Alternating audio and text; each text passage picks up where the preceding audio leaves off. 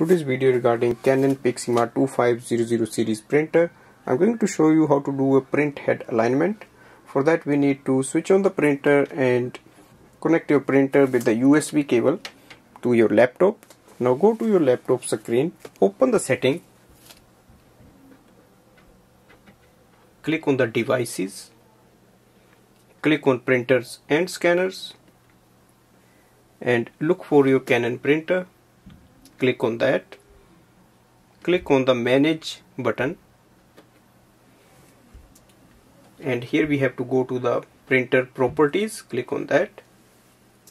On the next window we have to click on the maintenance, and here we see print head alignment, so we have to click on that.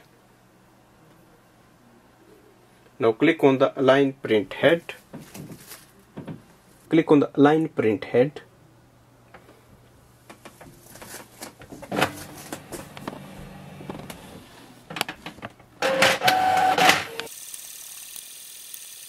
Open the top scanner lid. Place this page facing downwards on this side. So you have to face it like this. Close the lid. Press the green button.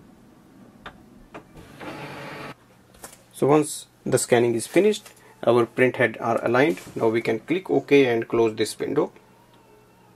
Thanks for watching.